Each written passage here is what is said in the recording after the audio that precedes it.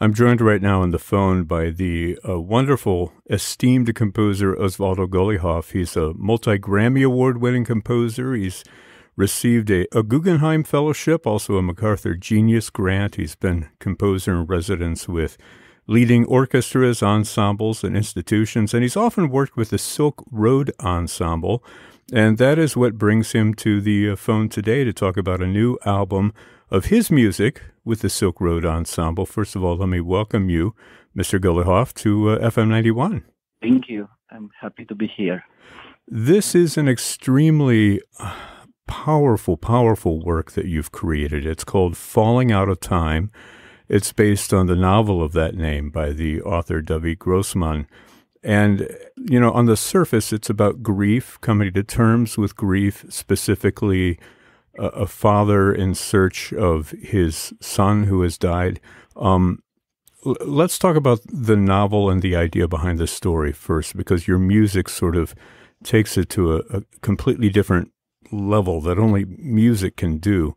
So tell us about how you became interested in writing this piece, Falling Out of Time, and I know it's an impossible question, but tell us a little bit of what it's really about. Right. Well, I think before the book, I recognize now that I was always puzzled and by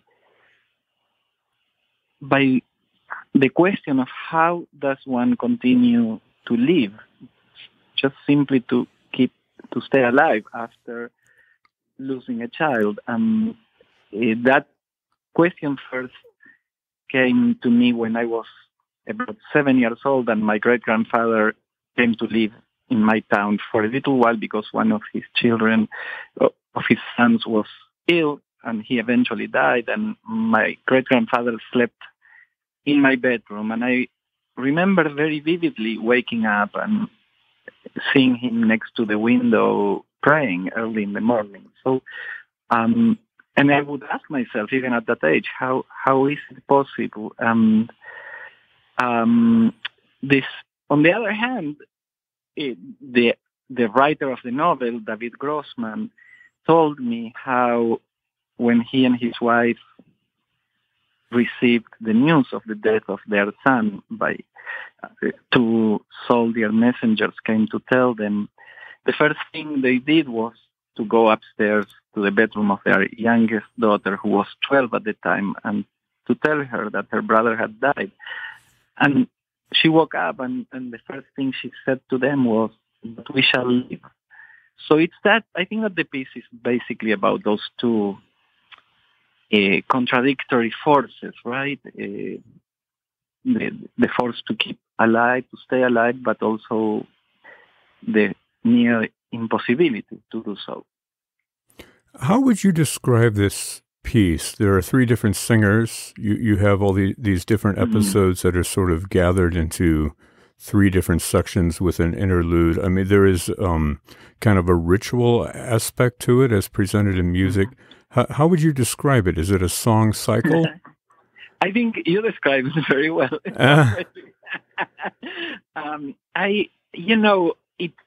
We struggled to find a category to the piece because it's not an opera and it's not a song cycle. I think what you said perhaps is the most appropriate. Is some kind of ritual.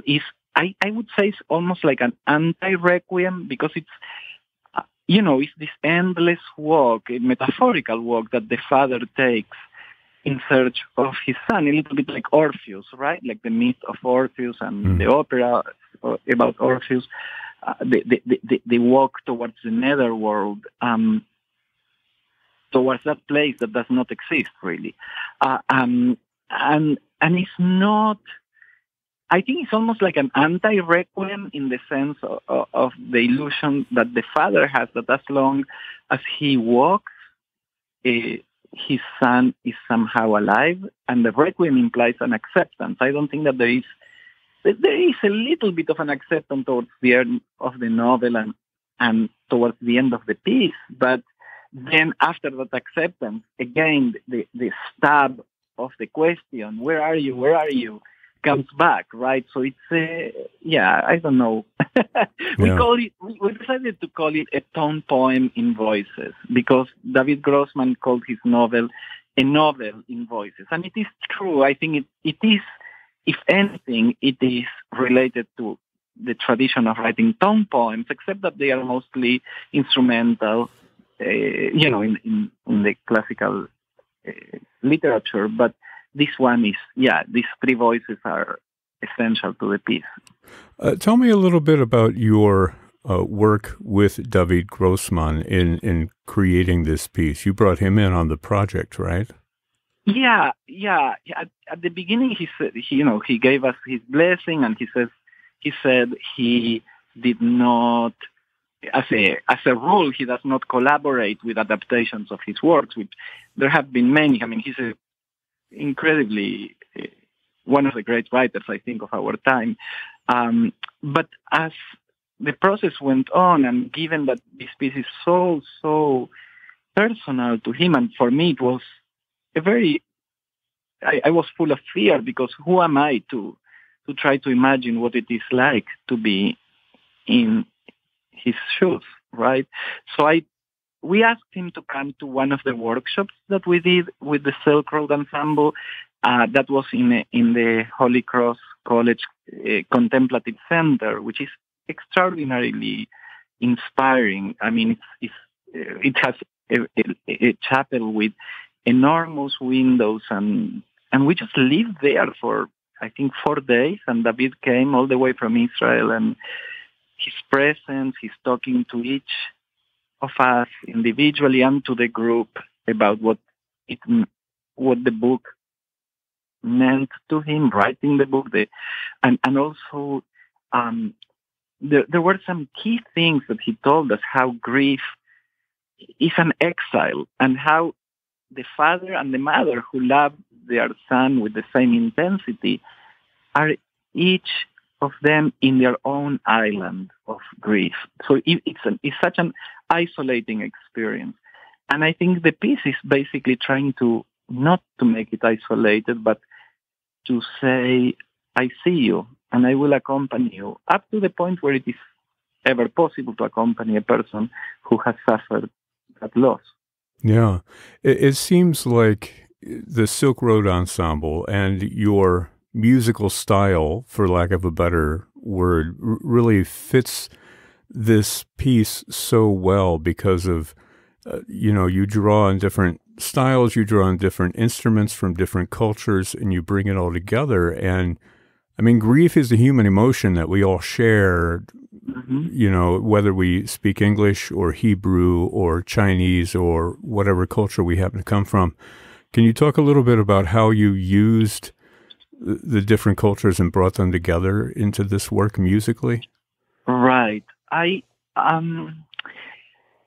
Grief, if you live long enough on this planet, you will experience it, and you know how you actually, while you are grieving, you are falling out of time. The world keeps going, the clocks keep ticking, the seasons change, the day turns into night. There are all these rhythms, and yet your rhythm is outside the world, is in that exile, right? And grief is universal, as you said. I mean, it's not it's something that we are seeing this in the pandemic, right? I mean, it affects all of us. Now, I think that more than I love, of course, the instruments that I use, but I love even more than the instruments, the people that are playing them here, right? So if these people would be playing different instruments, I would have done the piece for them. Even if they all play just guitar, I would have done the piece for 13 guitars, because it's their human energy, it's the capacity of these people to discover nuances between in between the notes, right? I mean, like how in the piano between a B and a C there is nothing, right? I mean, it's just like it's just two white keys that are next to each other without even a black key in between. But the Silk Road is able to find thousands of notes in between, and not pitch, but emotions, right? And that's why I wanted to work with them. I couldn't have done this piece goes to places that in which we had not been before, musically and emotionally. And the only people I knew that could do it was them. I mean, just the fact that we spent all those days living together and playing from morning to night and exploring. And then the other thing that they have that I love is that they have almost a cosmic spiritual silence at their core. Right, there is something, a stillness that very, very few other ensembles have. I think, I think individual musicians have that, but I never have seen an ensemble that has that emotional silence at their core. Yeah, you mentioned the pandemic, and of course, many more people experiencing grief now in terms of being isolated, in terms of actually losing people to the disease. What is the relevance of this piece in a time when people are cut off from each other? And I'm thinking specifically like, in performance, I've seen videos of performance, and it's a communal experience, everybody sharing in their grief. But listening to this album on my own, sitting in a room, it's a different kind of coming to terms with grief. Can you talk about? Yeah, absolutely. The piece is, as we said before, it's primarily about accompanying and that accompanying about the community trying to say to the griever, I see you and I'm with you.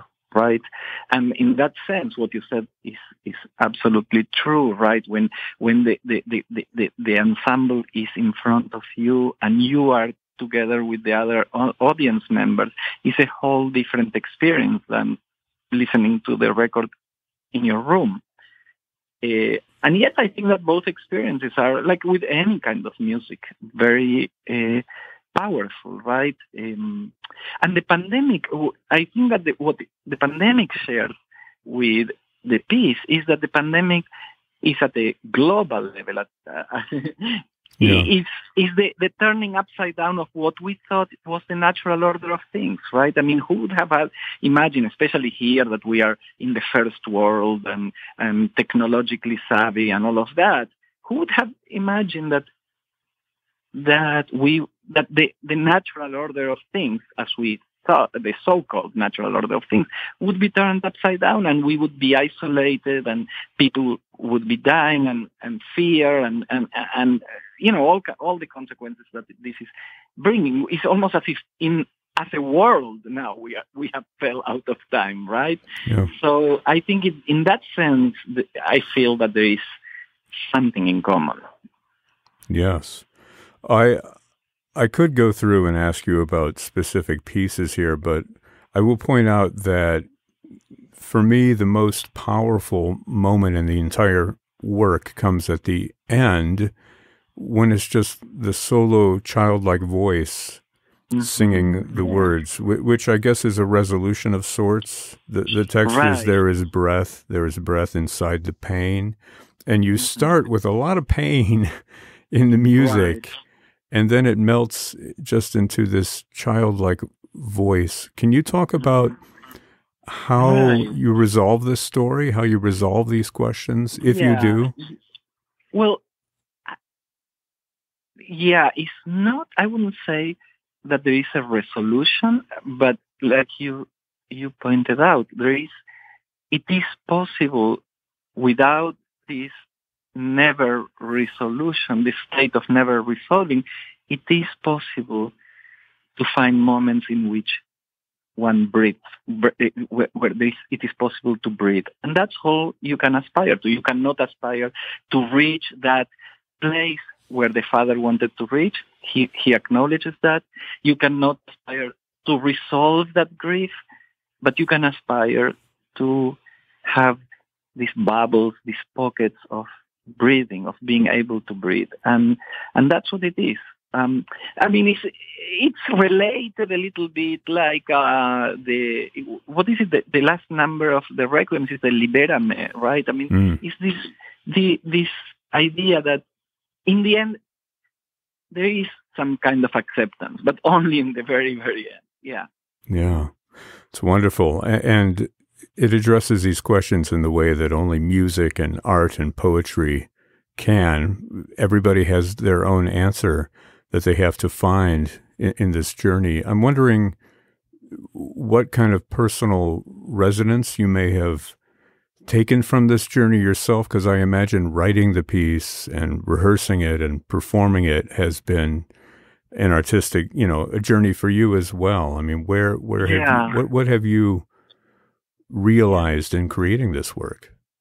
Well, if I told you that I understand any better, I would not be telling the truth. I don't think that I, quote unquote, learned, because I think that I still that thing that inspired the piece is the thing I fear the most in life. Like I think most people, right? I mean, one fears more the unnatural death of a child before your own death than, and I think that I don't think that I'm any wiser. But I think to me I realized that I know personally 7 couples between friends and family who have experienced this. And we all try to avert our gaze, right? Because it's such a, you try to pretend that things are normal when you know that things will never be normal. So in that sense, I think that the writing of the piece, the rehearsing, was that saying, no, I see you. I'm not going to avert my gaze. And I know that I cannot be with you in the core of the grief, but I can, at least I'm seeing you and I am accompanying you. So that's all I can say about that experience. Yeah. Well, it's an extremely powerful work, and yeah, and it's been my pleasure to talk with you a little bit about it. So many questions that, we could talk for hours, but but thank you so much. Yeah, it has been a deep conversation. Thank you so much for this. Composer Osvaldo Golijov, who has written Falling Out of Time. It's just been released on the In a Circle record label. That's the Silk Road Ensemble. We'll link to the Bandcamp page on our website as well. And I really look forward to sharing this music with our listeners. And thank you again for joining us. Thank you. And all the best to you and to your listeners. Thank you.